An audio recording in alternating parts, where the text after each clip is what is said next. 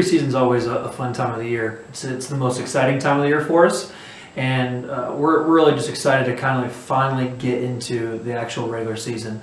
Everyone is excited to really hit the field tomorrow night against Spring Arbor and open up. It's been a long 3 weeks of preseason training.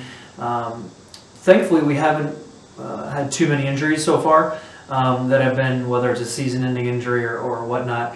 Maybe just a few tweaks here and there, but for the most part, guys have been working extremely hard. The one thing I'm really excited about is our depth this year, and I think once we get guys back from whether it's an eligibility issue or taking some summer courses or some injuries, and we're at full strength, we're going to look pretty exciting on the field. So we're really excited about that. Looking forward to it tomorrow night. Some of our key returners are coming back. Obviously, we've got guys, a lot of seniors that are key to our success. Obviously, our leading goal scorer, Jean-Emmanuel Human's coming back, a Montreal kid who led the team in scoring last year. Only played in half the season last year because we were still trying to get him cleared from his transfer, but was very successful. Left-footed player, can play as a withdrawn forward, and so he's going to be a real asset for us. Several other guys, I wanted to mention Kyle Finley coming off an ACL tear from last year, so he didn't play all of last year in the 2015 season. So he's looking a lot more sharp, even better from the spring season, and so we're really excited to get him back up front. And then there's several other guys that I think will be key for us, whether it's Joe Stacy or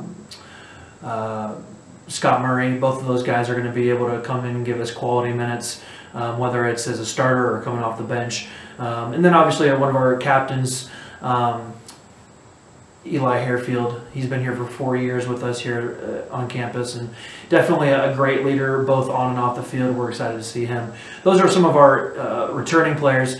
We've got a fresh load of new players coming in, really from about 12 different countries, so it's going to be an interesting dynamic. And what I've really seen so far here in preseason camp is the quick turnaround and camaraderie of our guys, and I'm really excited about that. That's always a question mark for us as we start a new campaign and a lot of turnover from this past year. And so we've got a couple Portuguese kids coming from the central midfield position, both Duarte and Joel. Both will be great additions to us in the middle of the park. We got some some older leadership, but they're new players.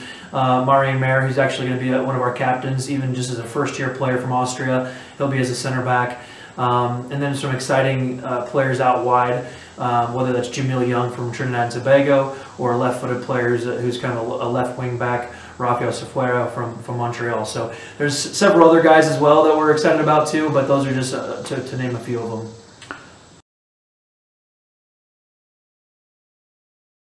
The first 5 games are really going to test us, and that's really what we wanted to happen. It doesn't start easy, and as we transition into the conference play, which is a little bit earlier this year, it's going to be interesting to see how we fare up. Spring Arbor, a team that made the NCCA Nationals the last several years, has always made the Crossroads final in the last couple years. They're coming in with a very good core group coming back. And that's what we've got to be able to be ready for. They're going to be very well organized. They've got what it takes on the field. They've got some very good leadership, and a good friend of mine, and one of the head coach, Nate. He's a great guy. He's done really well for the Cougars up there for Spring Arbor, and so we're not expecting anything but the best from them. They've got 1 game under their belts in just a 1-0 draw, or excuse me, 1-0 victory over Cornerstone last weekend. Hopefully we'll throw them off a little bit. They play on turf and we play on natural grass, so hopefully that will help us a little bit in our advantage.